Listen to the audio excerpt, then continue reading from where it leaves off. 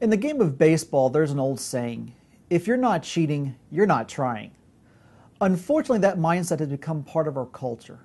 Just think back to the last time you drove faster than the supposed speed limit. I'm sure you had a good reason for it. However, you were taking an unfair advantage over those who were obeying the law. You were essentially cheating. When it comes to students and academic dishonesty, there are a lot of numbers thrown around. For an example, Bowman wrote in 2002 that according to one set of statistics, 20% of all students will cheat whenever they have a chance. 20% won't cheat under any circumstances, and 60% are the part of the battle for academic integrity. More recently, in 2012, Angela Baldessare presented the results of a survey where it was reported that 84% of the students at a public research university believe students who cheat should be punished, yet 2 of every 3 admitted to having cheated themselves. Most of the cheating students admitted to involves homework, not tests, and they see academic misconduct applying differently to the 2 different types of work. I find this interesting because we tend to put more effort on preventing academic dishonesty on exams as opposed to homework. Often faculty and administrators are concerned that students may cheat more with online classes than with face-to-face classes. And in a series of studies, including one in 2012 by George Watson and James Suttle, they reported that 32.1% of the students surveyed admitted to having cheated in a face-to-face class, as opposed to 32.7% having admitted to cheating in an online class. And though slightly more students admitted to cheating in an online class overall, for almost every individual type of cheating surveyed, most students admitted to inappropriate behavior in face-to-face classes as opposed to online classes. Now that we've taken a look at the research on how common cheating is, let's begin to focus on why students cheat.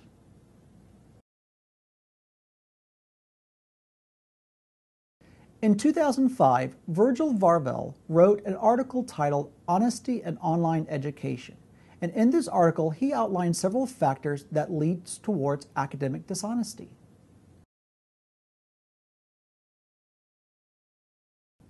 Time can factor into causing a student to not be willing to put an honest effort into completing the assignment, and that can include looking for shortcuts and cheating. These factors include believing that an assignment is a waste of time, the student does not have enough time to complete the assignment by the due date, or the student has managed their time poorly.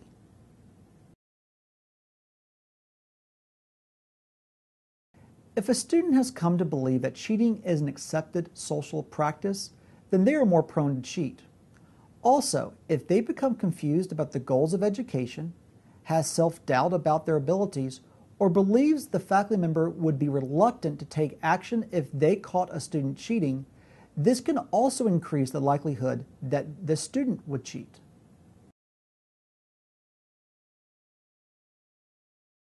The pressure on students to succeed is tremendous. Some students must maintain a high GPA in order to keep their scholarship, financial aid, or even the support from their parents.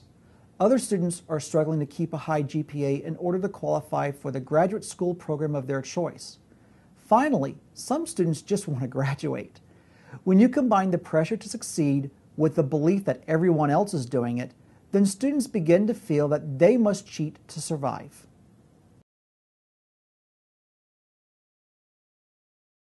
Some students do not cheat deliberately.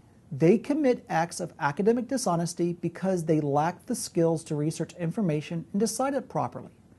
Other factors include that they did not understand the assignment, or they do not understand what constitutes cheating or plagiarism.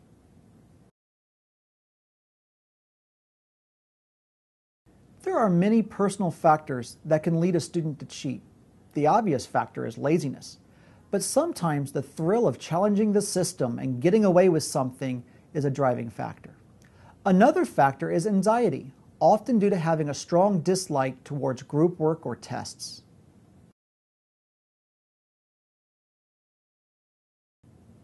The final factor is ease. It is like being on a diet and having a cookie jar in front of you with no one looking. No one will notice if you take just one cookie. What could it hurt? Who would ever know? Now that we have had this list of factors that tell us why students cheat, we can look at academic dishonesty a different way using a mathematical model.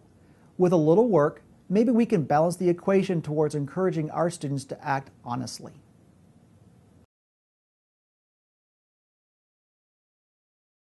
A couple of years ago, I came across a presentation by a couple of faculty members from Utah Valley University. And in this presentation, they connected why students cheat to an educational theory by Howard McCluskey called the theory of margin. The theory is relevant because it focuses on how much energy and ability they have to handle tasks in their normal everyday life, and this theory represents the margin that a student has as a function of the relationship of load to power. Load is the self and social demands required by a person to maintain minimal level of autonomy, and it comes from both internal and external sources. External load factors includes tasks relating to family, career, economic status, and coursework. Internal factors includes their self-concept, goals, and personal expectations. The power part of the function, which addresses the resources, abilities, possessions, position, and allies that a person can command in coping with load. The factors that can contribute to a person's power are physical, strength, stamina, energy, and health; social, ability to relate to others; mental, ability to think and reason; economic, money, position, and influence; skills, what an individual knows how to do. So how does this help us understand why students cheat?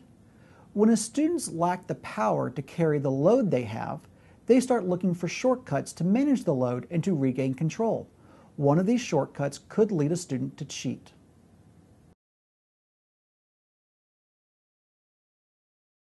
Therefore, we need to be aware of instructor-generated load. While we cannot avoid creating this type of load, we can manage the load we generate.